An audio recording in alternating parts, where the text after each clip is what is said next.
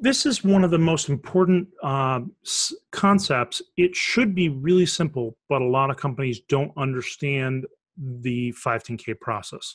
It's very different from Canadian licensing. It's very different from CE marking.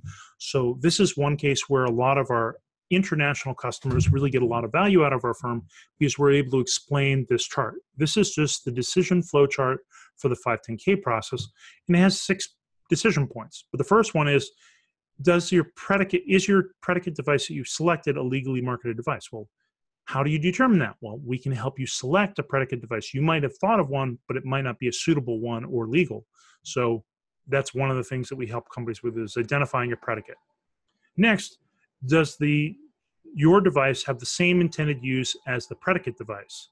So that's one of the key things we help companies with, is potentially rewriting your indication for use to match the predicate, revising the wording, doing an analysis, say, is this close enough to what the predicate is in order to get through the 510K process? Because if it's not, no matter what you do, you're never gonna succeed in the 510K submission if you have an indication for use that doesn't match the predicate closely enough.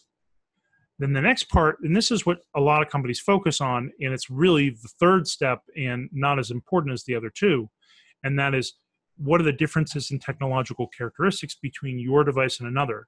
So you might identify another device that has the exact same technological characteristics as your device, but if it has a different intended use, you can't use that as a predicate. So that's, a lot of people focus on number 3 when really decision number 2 is much more important.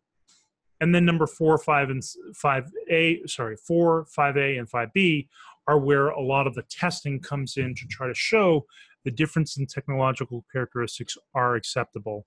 And you can often negotiate that with the FDA. So that's where some experience comes in handy, and knowing what questions to ask the FDA.